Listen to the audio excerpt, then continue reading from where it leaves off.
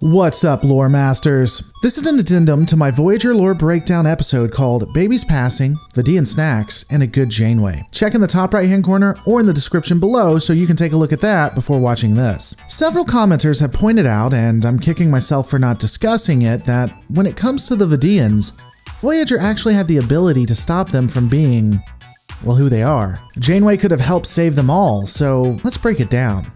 The Vidians are a race of people who were like the Federation in that they had culture, art, were scientists, and even explorers. And then, they contracted the phage, which ravaged their bodies and society. The former explorers would begin to decay and would ultimately die unless they were able to find other species and suitable hosts to replace their organs. To the credit of their race, some do attempt to harvest from the dead only, but often that isn't a viable option. So they travel, scour sectors, and capture ships, then harvest organs from the living. But here's the thing. They don't have to. Voyager could fix all of this. We know that the replicator has the ability to create synthetic organs that can be utilized. In TNG's ethics, they use genotronic replicators to do so, and it would appear that the technology advances so much that they can do it from most any species that they are familiar with. We see this in Voyager's phage.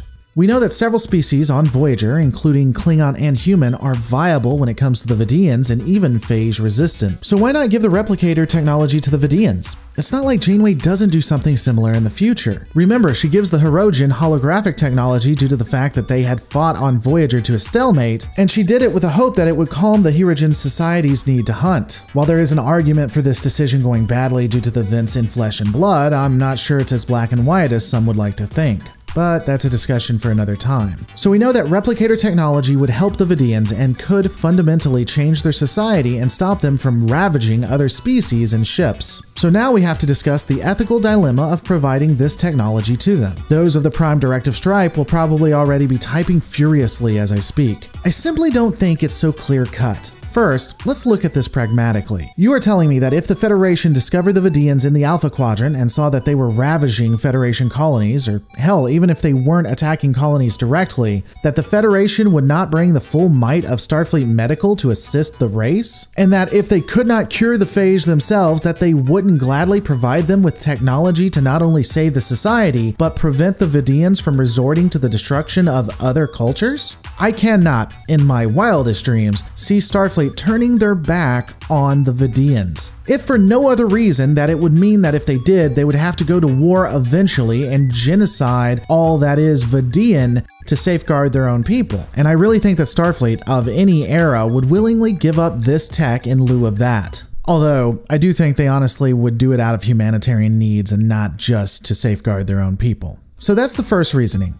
Second, a little thing called Regulation 3, Paragraph 12. In the event of imminent destruction, a Starfleet captain is authorized to preserve the lives of their crew by any justifiable means. I think you could argue that going into Vidian space would mean the ultimate and imminent destruction of the ship. Hell, we see it happen in Voyager's Deadlock, so this one has them covered. If you want to say the Prime Directive supersedes this rule, due to the fact that it prohibits Starfleet from interfering in internal affairs of another species, even if it helps that species, let's take a look at what's been done historically. In the TOS episode Return of the Archons, Spock points out that the actions they are about to take will violate the Prime Directive's non-interference policy. Kirk states that the directive refers to a living, growing culture. It would be a stretch to say that the culture of the Vidians is growing.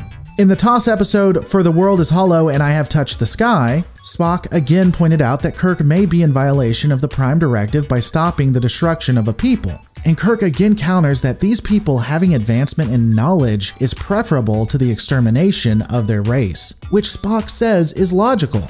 It may not be immediate, but you cannot tell me that the Vidian society won't rip itself from the inside out one day. And even if we agreed that it wouldn't, they will one day find a society that is more aggressive and will kill them all for who they are. It's not just the original series that does this either. In the Next Generation's Pen Pals, we learn that if a society asks for help, the Prime Directive can be set aside. In DS9's Hippocratic Oath, Bashir tries to cure the Jem'Hadar from their addiction to the white. And you know what? Even if I didn't have all this evidence, if I didn't have any justification for why or how the Prime Directive could be bent or broken, I still think they should do it. Why? Two reasons. Because helping these people from their nightmare and hellish life is simply the right thing to do.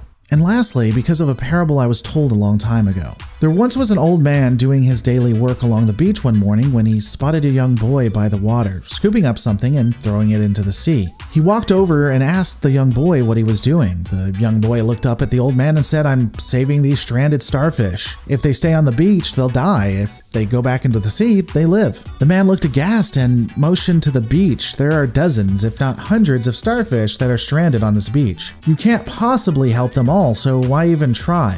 The boy picked up a starfish and threw it into the sea and then shrugged. "Well, I helped that one because I could, and I'll continue to do it because I can." Voyagers should do it because they can, because they have the opportunity to save an entire species possibly, because it's the right thing to do, and it's something that they can do.